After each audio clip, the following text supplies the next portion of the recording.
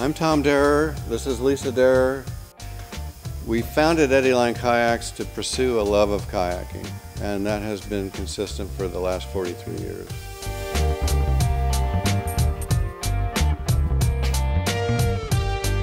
I've been a kayaker since the mid-60s.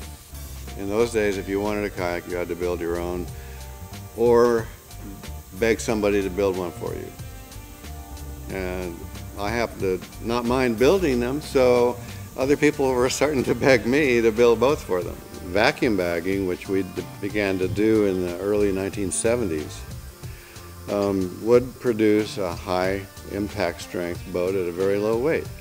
When we finally started looking for a better way to make the components of the kayaks, like seats and backrest and stuff like that, we stumbled across thermoforming as the technology that would do that. Once we started thermoforming, we went, wow, this is nice. It's clean, it's strong, it's fast, it's good. And so we came to the simple conclusion we would try to make kayaks that way too.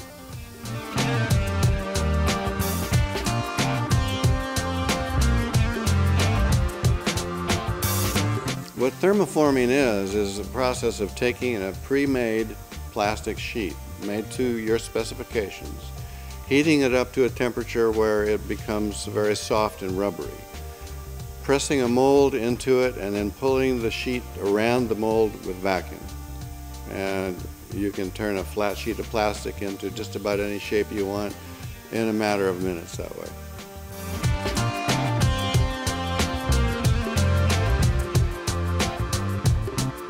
The very first time I paddled a thermoform kayak, I knew we were on the right track. It paddled well, it felt right, and it just felt like a quality product.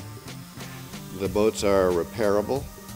It's a hard abrasion-resistant material which has phenomenal UV resistance. It's lighter than most other kayaks. It's a very clean operation. Everything gets recycled. Performance-wise, you're going to feel like you're in a high-end composite boat when you're paddling a thermoform boat. Our employees feel really passionate about what they do, and they really enjoy going out and getting to experience firsthand what it is that they build. We have a happy crew. We still have time to enjoy life and go out and paddle, and that's what matters to us.